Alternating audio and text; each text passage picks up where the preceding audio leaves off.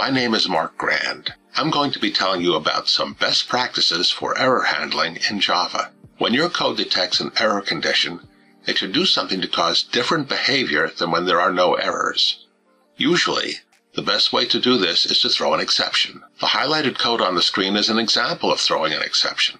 When you throw an exception to handle an error, there should be a message in the exception that describes the error. If the error involves a value that might be helpful to someone to understand the error, then the value should be included in the message. In this case, we're concatenating the error onto the end of the message. Java comes with many predefined exceptions, such as null pointer exception and IO exception. These exception classes are useful for catching specific conditions that are detected by the Java runtime library. To report errors detected by your own application's logic, the application should define its own exceptions related to what the application is doing, not how features are implemented.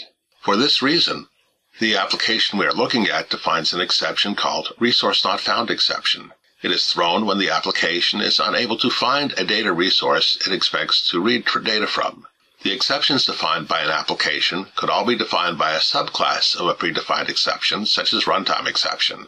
However, it is better to have one exception in the application that is a superclass of the others. In this case, we have defined an exception named application exception. Application exception is declared as a subclass of runtime exception. This means that methods that throw these exceptions don't need to declare them in a throws clause at the beginning of the method. It is very helpful to document in Java comments what exceptions a method throws. Looking through this method, it is easy to find that it throws an unchecked IO exception.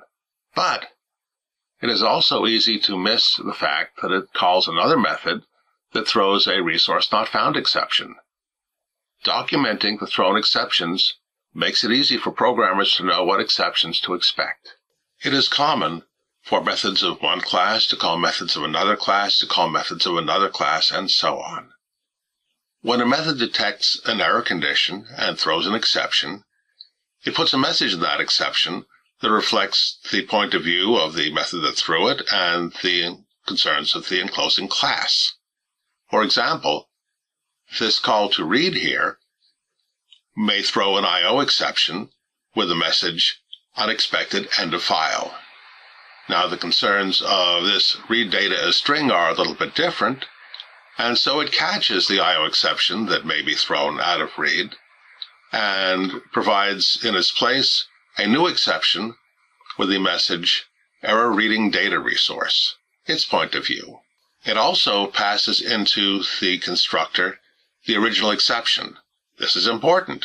By doing that, the original exception is chained to the new exception. When the new exception is caught and that code logs the exception, the logging mechanism will first include in the log item the message and stack trace from the unchecked IO exception, and then it will include the IO exception from read. Having this chain of exceptions in the log can be very helpful in diagnosing problems. Logging is an important part of error handling. It is the mechanism by which we learn that exceptions have happened, why they happened, and from where they were thrown. There are two different flavors of logging. One is for informational messages like this, where we're trying to report the successful completion of an operation and some values that are related to the operation. And to do that, we have a message, and that includes a placeholder right there.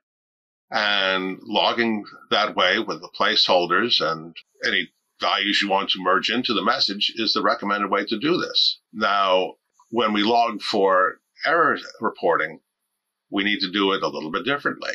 We have a logging call that has no placeholders in its message, and the exception is passed in, but those are the only two parameters. So we always pass in exactly two parameters to this.